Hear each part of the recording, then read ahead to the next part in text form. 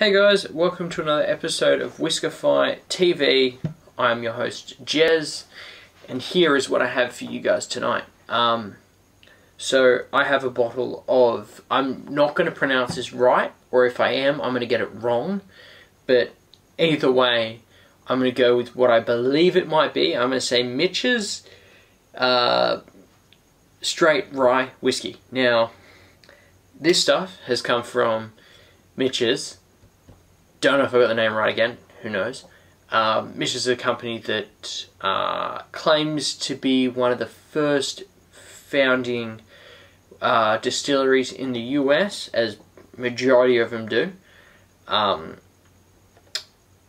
company dates back to about 1753, and that's where their whole story began. As you may see, a big US #1. They also claim to be, the #1 in the US, but obviously cheeky little branding on there that'd do that.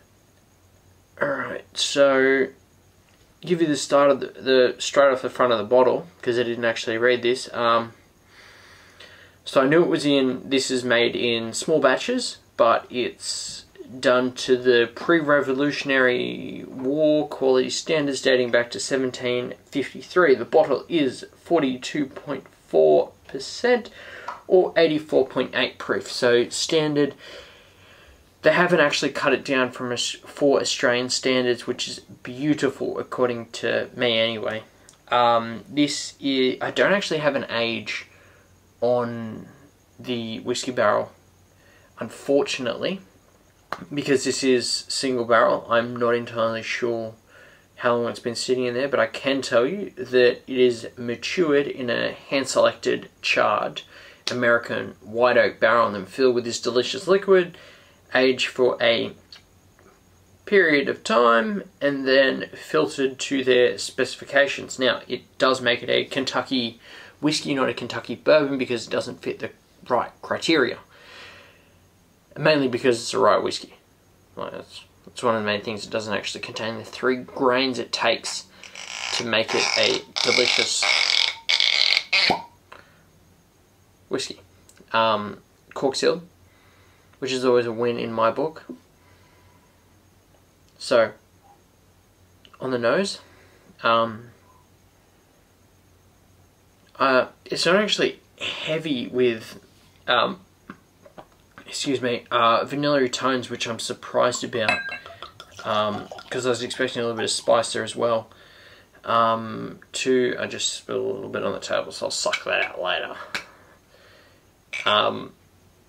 So let's put that sucker down. It's not as dark as a few other of my ryes, so I'm hoping that this is still like a delicious liquid to sample. I'd be expecting some good, say, spicy notes out of this, because it is mainly a rye. I'm not sure if they have any other grains involved.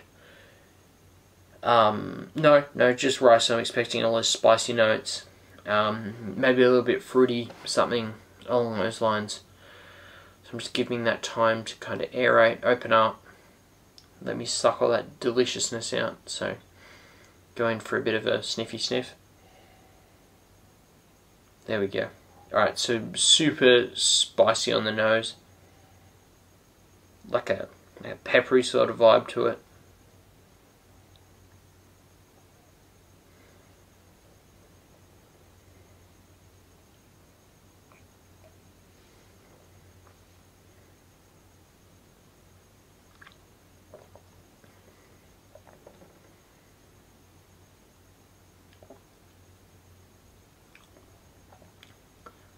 So yeah, a little bit peppery on the palate, but it was like there and then it was gone, so I'm going to get back in there again. I wouldn't say this isn't really, it's not even ethanol at all, it's more, you're getting all the spices out of there, it's not stinging your nose when you take a good hit, so.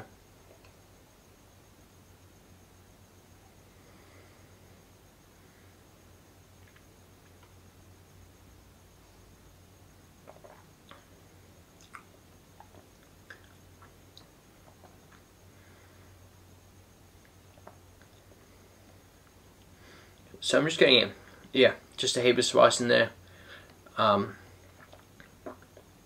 Pepper mainly, a little bit fruity.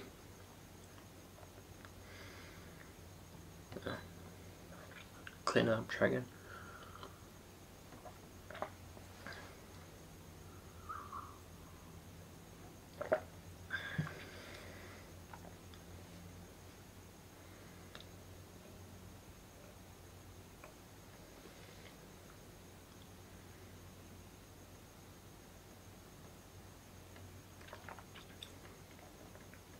So it's not burning the front of my mouth, it's just